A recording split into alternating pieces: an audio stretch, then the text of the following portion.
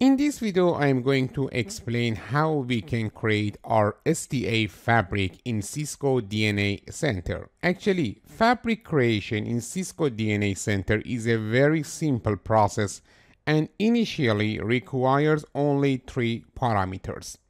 Step 1, fabric name. Step 2, fabric location. And step 3, selection of which virtual networks or VNs to make part of the fabric. About the fabric location, you need to give careful consideration to overall fabric design and the selection of the fabric location, as these decisions determine the scope and size of the Cisco SD-Access fabric and which devices are available for it based on the device location chosen during provisioning. In general, a building would be one fabric, one SDA fabric, which would include all building access suites, endpoints, users, and wireless access points.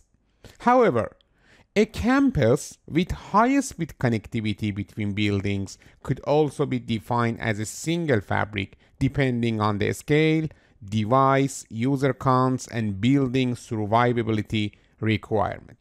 Also, for example, you can say a university with 6 or more buildings and high-speed links between each building could be defined as a single fabric as long as the number of devices is within the supported scale.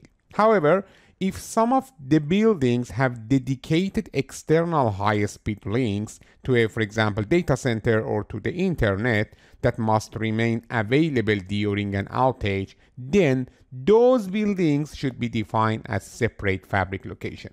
This consideration is necessary because fabric node roles such as control plane and border are shared within a single fabric and are required for proper operation of the fabric. If connectivity is lost to any of these devices, the fabric operation degrades. In this example, a better alternative would be to define each building as a fabric site and then provide end-to-end fabric connectivity between them using the Cisco software-defined access for distributed campus feature that you will learn about in future. Actually, you need to design carefully your fabric. Let me to show you how we can create our fabric. 3-step process. Step 1, fabric name. Step 2, fabric location. And step 3, selection of VNs. First, we need to log into Cisco DNA Center again. And after that, we need to go to the provision menu. Let me to show you. You know that until now we have learned about other menus of Cisco DNA Center and also include the provision menu. Here, look at here, provision, and then when click here, you can see that we have network devices, SD access services. Now we want to work with fabric sites, SD access fabric site. Click on fabric sites.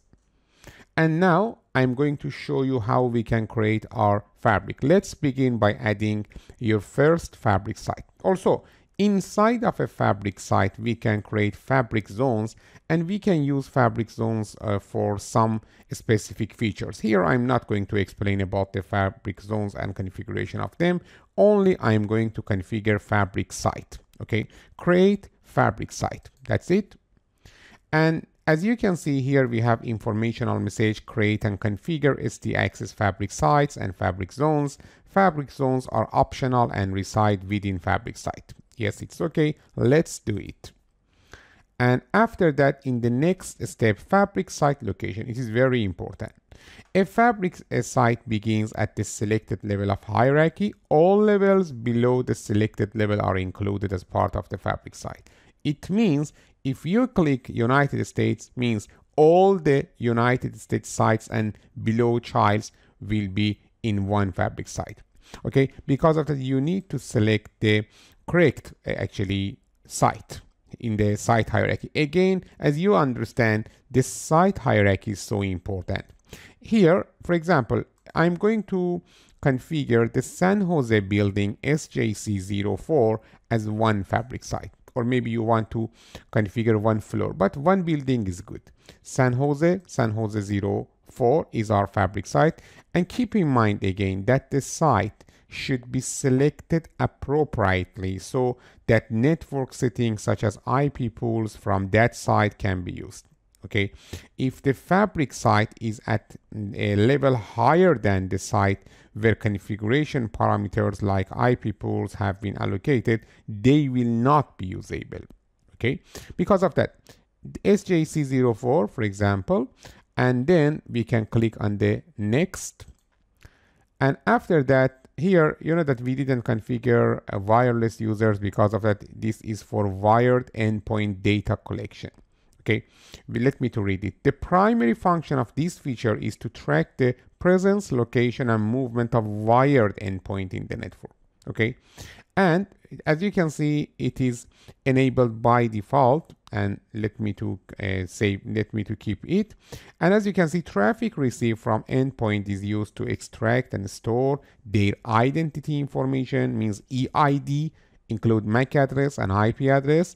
Other features such as IEEE 802.1x, web authentication, and Cisco security groups, formerly TrustSec, ST access, and assurance, and depend on this identity information to operate properly. Wired endpoint data collection, this is the name of this feature, enables device tracking policies on devices assigned to the access role in inventory.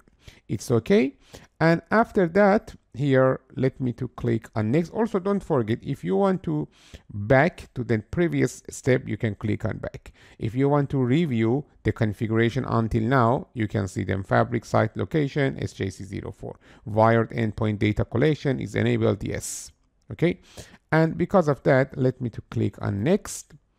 And in the next page, we need to actually choose the authentication template. In most cases, we use closed authentication, but it is possible you use open authentication, low impact, and known. Select a template for the fabric site. The template will apply a port-based network access control configuration to all access ports on edge nodes and extended nodes.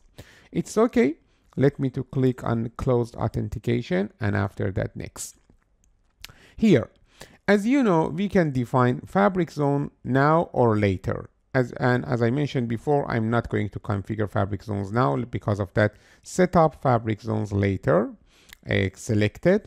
And you know that fabric zones are optional. They reside within a fabric site and can only contain edge nodes and extended nodes.